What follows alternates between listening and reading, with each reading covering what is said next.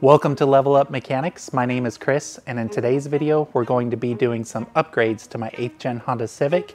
We're going to be adding 3 new Prosport JDM Series Gauges, which will include oil pressure, wideband air-fuel ratio, and my favorite, a boost gauge. In addition to the gauges, we'll also be installing some gauge pods. I will be adding a 3D printed AC vent gauge pod, and last but not least, my favorite piece thus far on my Honda Civic, which is going to be a carbon fiber dual gauge pod from XVRacing. If you have any questions, feel free to leave them in the comment section below, but in the meantime, let's go ahead and get started.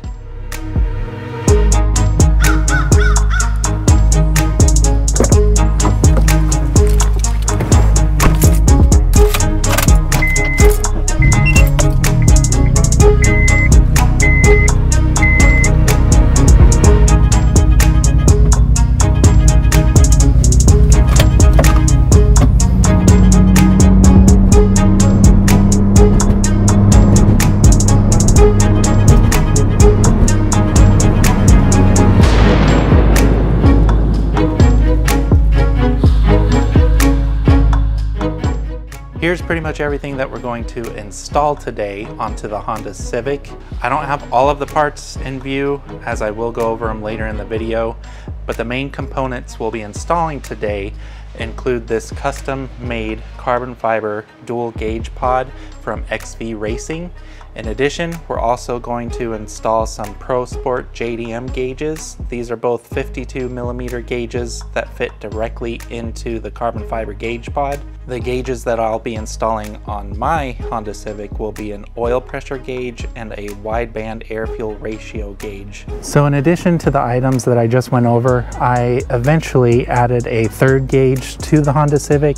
I found a 3D printed AC vent gauge pod, and I added a third gauge, which would be this boost gauge over here.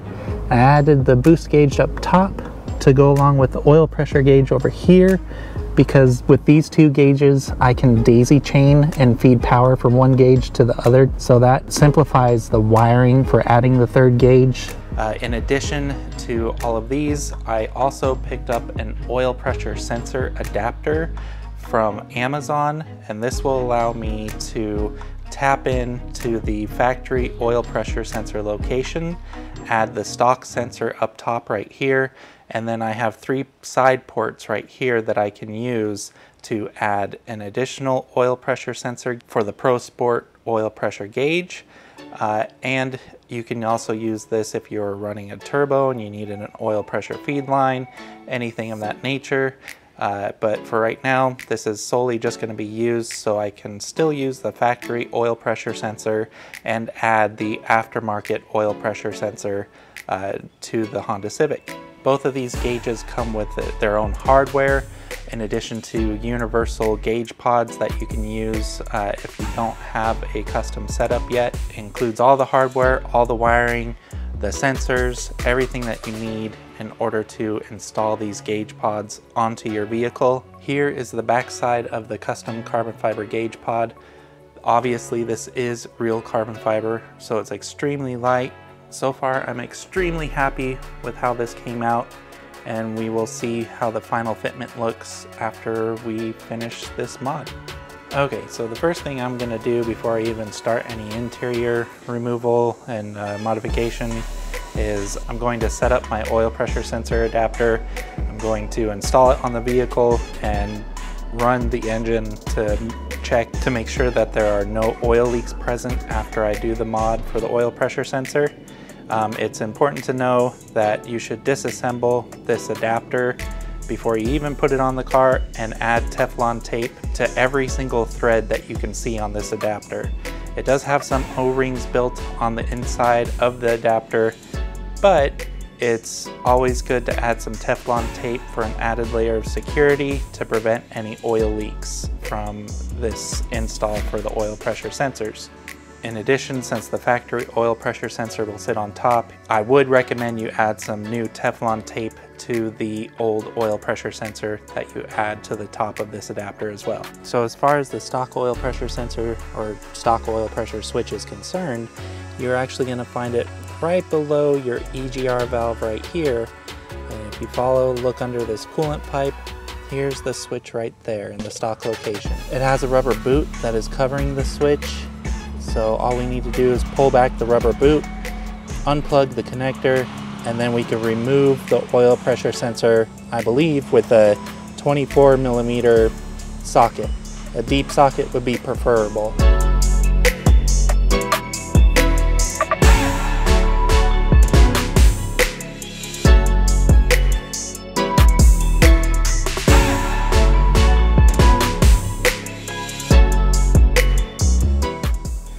So here is the OEM oil pressure switch, which we will add to the top of the oil pressure adapter right here. And before we do that, I'm actually just going to clean up the threads, add some Teflon tape to the threads.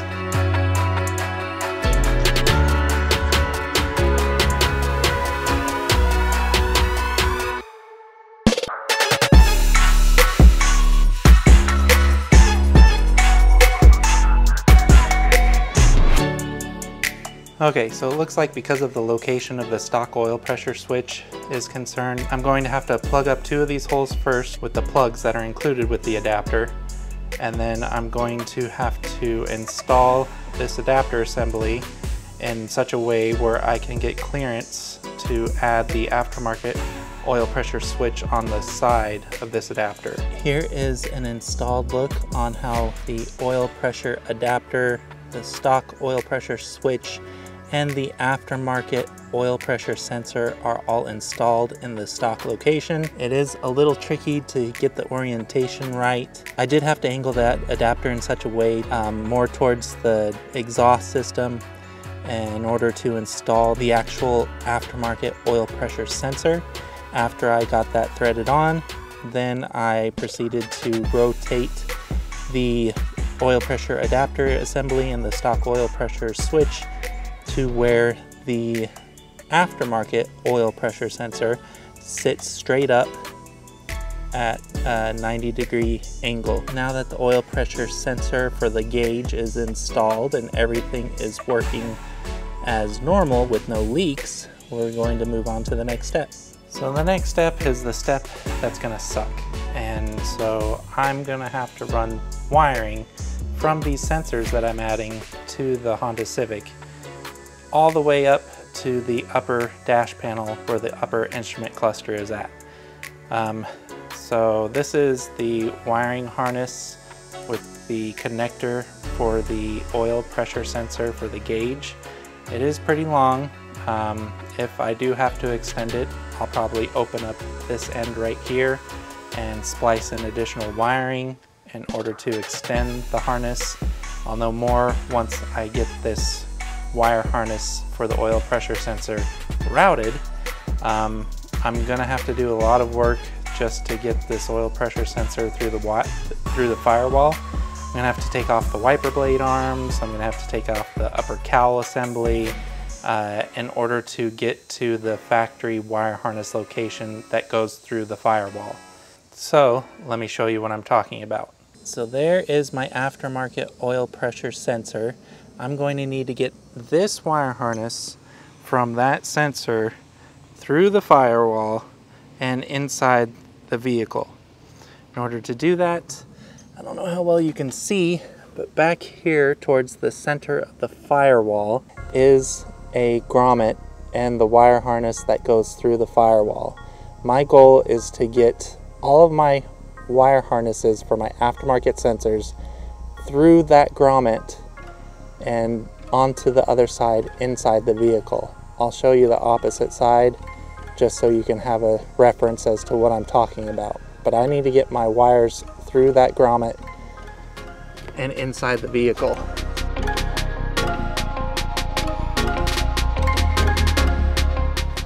Next to the accelerator pedal, if you look up, you'll see the wire harness right there. this guy right here. This is the other side, and that's what I need to get my wires through. I'm gonna create a hole, poke the wires through, and then I'll be able to feed the wires up into the location where I'll install the gauges. But this is the inside of what it looks like, and it's up and to the right of your accelerator pedal.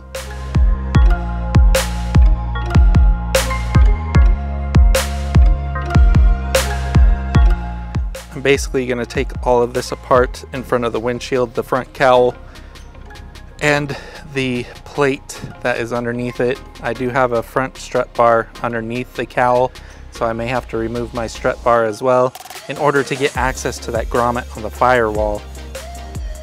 Alright, here's how everything looks with the front cowl removed from the Honda Civic, including the lower plate that's underneath the front cowl.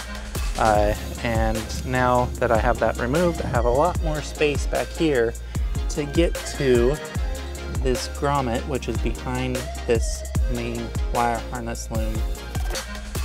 In addition to the oil pressure sensor wire harness that I'm routing through the firewall, this is my O2 sensor wire harness that I'm also going to route through the firewall.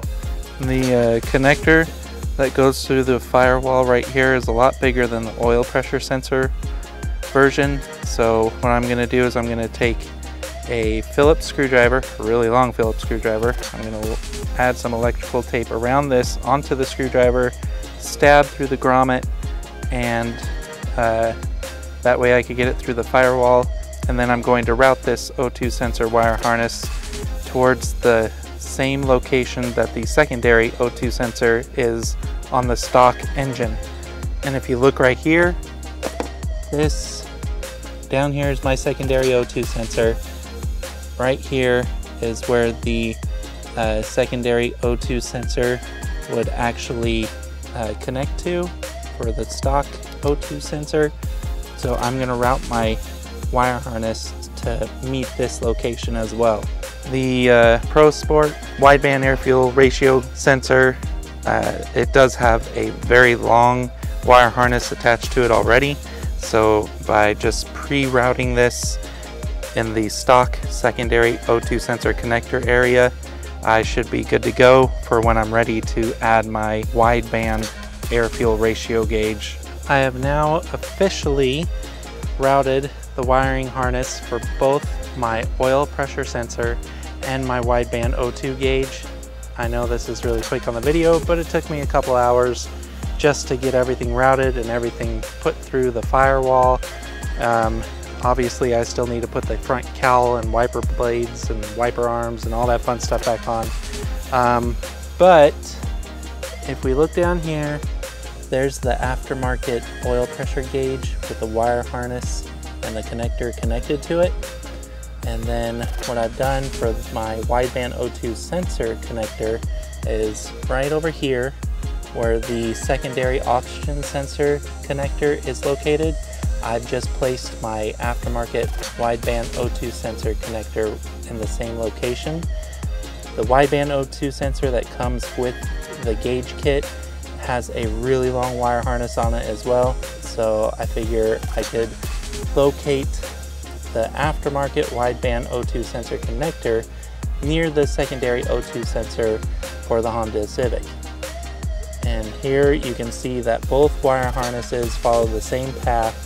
They're all zip tied to the engine wire harness assembly, coming over here, over by the throttle body, routed over here, past the intake, and right here I left some slack for any engine movement. And at the very back you can now see where the O2 sensor harness and the oil pressure gauge harness go through this grommet back here. In order to get the wires through the grommet, I poked a couple small holes with my pocket screwdriver, and then I taped each harness one at a time to a long Phillips screwdriver to where I could just push the other end of the wire harness with the connectors through the grommet and to the back side into the interior of the vehicle. So now that I have both sensor harnesses routed and ready to go, I could show you the inside of the interior and show you the other end of the grommet on the firewall. So obviously right here we have both the wire harnesses, and if we go down here you can follow the wires. You can follow the wires up to the grommet right there. So that's where they enter in through the firewall. Obviously I have a lot of wire harness for these sensor wires left for the inside of the vehicle. That'll give me whatever slack I need in order to route these in the correct locations, so that way I can have my gauge pods up here by the upper instrument cluster. So with that done, I'm gonna put the front cowl back on, and I should be done under the hood for a while, if not for the rest of this install, and we can move on to the next step. Now that I've done all of the wiring under the hood for each of the sensors, the wideband O2 sensor and the oil pressure sensor, now I'm doing the wiring inside of the vehicle. I did take a few pieces of the dash apart, and in order to take it apart, you'll take the lower dash off first. It just snaps into place, so you can just pull it off. Afterwards, you'll take the upper dash panel off and the trim piece that we're going to replace for the carbon fiber gauge pod. So I've routed all of the wiring that I need to for the gauges themselves inside the interior of the vehicle, and I did take off a whole bunch of trim components. It's really easy to do, so I'm not going to go over it into detail, but I will explain how I took them off. The first thing you'll want to take off is the lower instrument panel. That is completely snaps into place, so you just have to pull the panel off. Then you'll have a middle panel right here that helps cover the lower instrument cluster, and this middle panel is completely snap in as well, except for one screw that you'll find right here, and that screw will be revealed when you take the lower panel off. After you take off the middle panel, you can pull the entertainment system panel back. That's completely snap in. You just pull it back. You don't have to disconnect anything, just pull it back to give yourself some clearance, because when you go to take off the upper instrument panel, you're going to have 3 screws that you're going to need to remove. One right here, one over here, and one behind the entertainment system panel right there. So that's how I took off all 3 panels on the dash to route all of my wiring.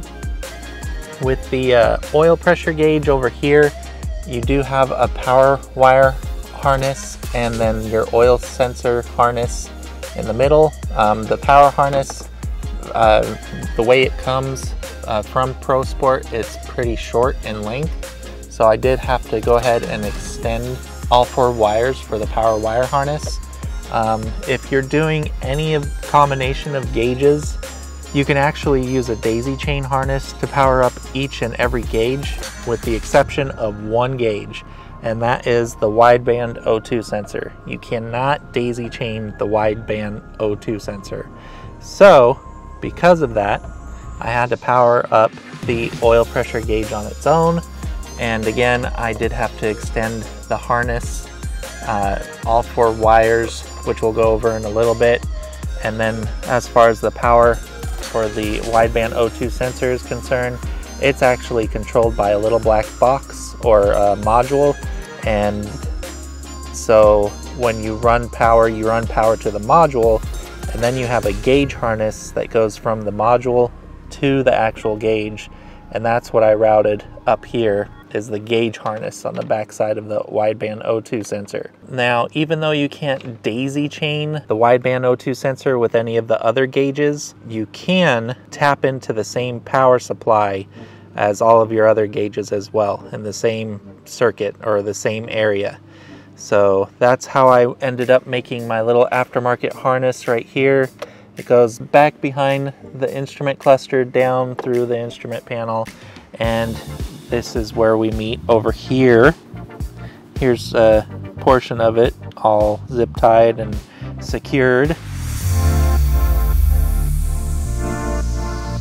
And then if we go down here, we can now see the interior fuse panel that I've tapped into, and as far as the wire harness is concerned, for all of the gauges you have 4 wires to power the gauge that you're trying to set up.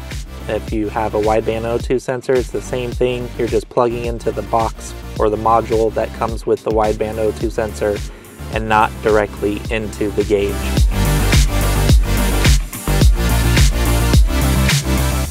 Really, for all of your gauges, you're going to have a 4-wire power wire harness type setup. The red wire is going to be a constant 12-volt power, so that means even if the car is off and the key is out of the ignition, this red wire will still see 12 volts. The white wire is an ignition power wire, which only sees 12 volts when the key is put into the on position for the ignition cylinder. The black is always going to be your ground wire, and the orange wire you connect to your headlight circuit, so that way when you turn your headlights on at night, it automatically dims the gauge's brightness by about 15% or so. And if you can see right here, I have fuse number 1 right here. I just added an add-a-fuse circuit, or a fuse tap circuit, which I purchased off of Amazon. And if you can see, for number 1 fuse, which is the power window, that is my white wire. And then fuse number 16, which is right here, this is for my right headlamp fuse, and I tapped into this one using the orange wires. And then number 22 is actually an unused slot, but it does have 12-volt power at all times, even with the key out of the ignition. So this is where I tapped my red wires into this number 22 fuse slot for a constant 12-volt circuit. So I just use these add-a-fuses, and with the add-a-fuse, what it does is it just plugs into the original fuse location. The fuse closest to the box is your original fuse. Since this one didn't have a fuse, it was unused, I didn't have to put a fuse into the first slot. And then the second slot, I added a 5-amp fuse. And this is where the power is traveling through in order to feed my gauges with the red wire. Then your black ground, I actually went in through here. There is a metal bar that runs along the instrument panel area, and on that metal bar there is a location with ground wires attached to it. I just crimped on a little fisheye connector end and put my black wire on that same ground location. It's really hard to see underneath the dash, so I don't think I'll be able to get there right now, but I did spend a lot of time upside down routing these wires and securing them in a way where they won't rub or cause any problems down the road.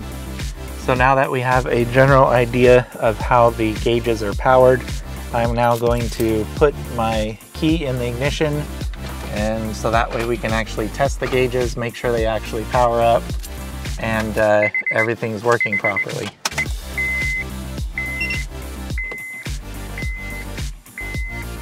Here is the wideband O2 sensor gauge. And this will take a little while because it has a heated oxygen sensor to actually display the info. Here I have my oil pressure gauge. It's beeping only because the engine isn't running, so it sees 0 psi for engine oil pressure, so it's warning me that the oil pressure is too low. But they're all operational. I'm gonna turn the car off. All right, they both are operational. They're both powered up. And so now the fun part is putting all of this interior trim back together. And then the last step will be to actually install the carbon fiber gauge pod and set up these gauges.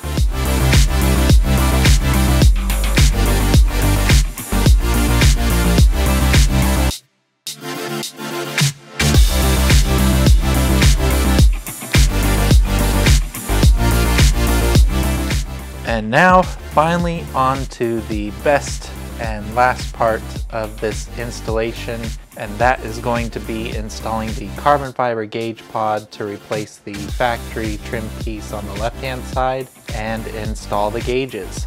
So in order to install the carbon fiber gauge pod from XVRacing, if you flip it over on the back side, you're going to have 3 tabs right here, and each one of these tabs is going to need a clip that you will be swapping over from the factory trim piece. On the back side we have a multitude of white clips.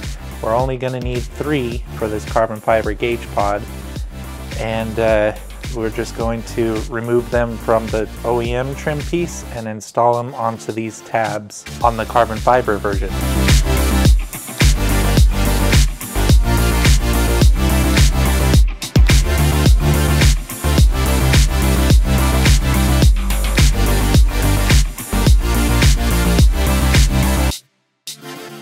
Here's the OEM trim piece.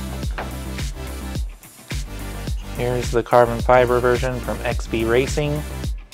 Now we get to see how well the fitment is for this carbon fiber gauge pod compared to OEM trim.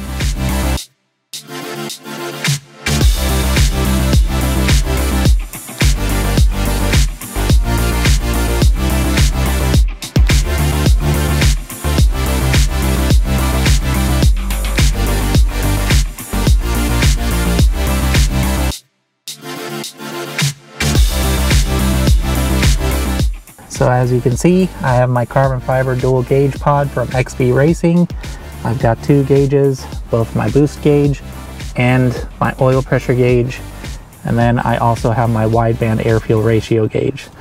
Obviously my boost gauge isn't going to show boost until I actually get to boosting the motor. I would like to run a supercharger setup. So Craftworks, if you're watching this video, I would really greatly appreciate a sponsorship to show off your supercharger that you have for the 8th Gen Honda Civic. I know you say it's only for the coupe, but I can make it work for the sedan. Alright, so on my R18 engine, I have my fuel rail behind the valve cover area over here. And on top of the fuel rail, there's a plastic trim cover, I guess just to help block heat or as a bit of protection. So what I did was I ended up taking off the front cowls so I can access the backside a little better. And then right here you can see where I added the vacuum sensor. And the vacuum sensor, I have a vacuum hose that sort of ties in over here. I don't know how well you can see it. There's like a little filter that's included with the gauge itself. And I tied into the brake booster vacuum line, which is back here towards the firewall. And so by tying into the brake booster vacuum line, I made sure to tie it into the vacuum line at a point that comes after the engine, but before the check valve that's built into the brake booster vacuum line. And then on the other side you actually have the electrical connector, and then I just fed the electrical wires through the firewall just like the other 2 sensors. As far as installing the vacuum sensor is concerned, or the boost sensor, I just bolted it down onto the little plastic trim that covers the fuel rail on the back side of the engine here. So I took the plastic trim off, drilled 2 holes, bolted the sensor down onto the plastic trim, and then put the trim back on top of the fuel rail. Here, I'm going to go ahead and just show you how everything looks when I power everything up.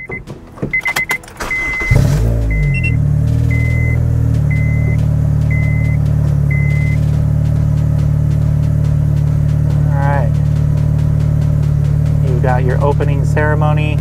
The air-fuel ratio gauge will blink to let you know that the wideband air fuel sensor is heating up to give you an accurate reading. But here's what all the gauges look like so far. Got our oil pressure gauge,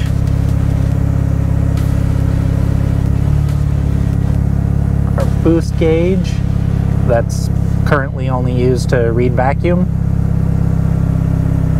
and then the wideband air fuel ratio gauge.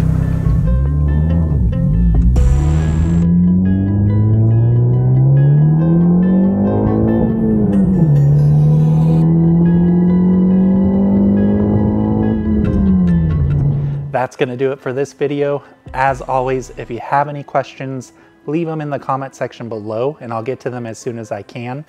Don't forget to like the video if you thought it was helpful, and make sure to subscribe if you want to see future content on the 8th Gen Honda Civic. I appreciate your time, and I'll see you guys in the next video. Later.